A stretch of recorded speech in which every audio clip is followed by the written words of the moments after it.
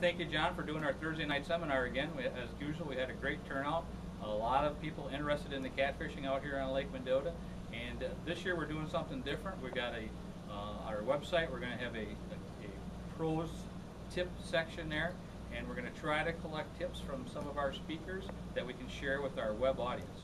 So anyway, I'm going to have you do a special for our web audience, an exclusive web special, a web tip that we're going to put into our pros tip section there, and we'll see what you want to share with the fellows this year. Well, Gene, in the seminar we were talking about catfishing and different baits and techniques for catching the catfish.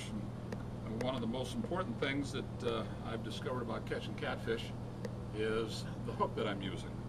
And the hook is a circle hook. And the circle hook has been a very popular item in saltwater for years and years and years for people that want to catch fish and release fish without them being harmed. And the circle hook is kind of unique. If you look at the shape of the hook, the actual point of the hook angles back towards the shank. All right. Now, a typical J hook has the point going straight up in the air, and you haul back and set the hook about as hard as you can to penetrate the fish's mouth, regardless of the type of fish you have. This hook right here is a little large for the smaller fish, but for catfish, I use the same type of hook fishing in Florida for tarpon. And the way this hook works is, if this was a fish's mouth and I had the line tied on here, if you set the hook comes right out. It's not stuck in my finger. The way the circle hook works is that by just reeling on your line and not setting your hook, will slowly pull this hook over into the corner of the fish's mouth and embed it in the very tough jaw muscles in the side of the fish's mouth. And it's very easy to take the hook out because it's not buried down in the fish's stomach or in his gills. You don't kill fish this way, and they hook themselves. Now, the circle hooks come in a lot of different sizes. That's a little small one. I don't know if you can see that. That's about a 5/0. That's good for the larger fish.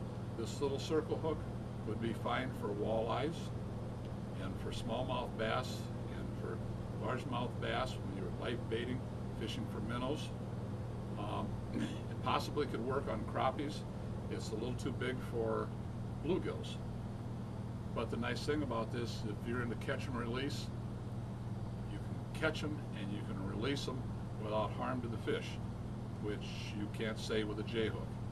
Treble hooks are your worst hook because besides they're small, a lot of them are small and they have a tendency to swallow them, and they're down in their stomach and it tears up the fish badly and often kills a fish you wanted to release.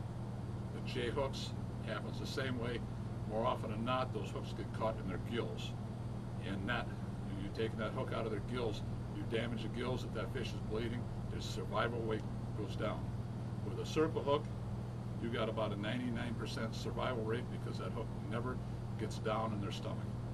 And if you think you got a turtle or something you don't want, then just haul off and set that circle hook as hard as you can, because it's going to come flying right back at you. It's not going to stick in their mouth. Don't set the hook. Slowly crank, take out the slack, and then just start winding them in, and the hook does all the work for you.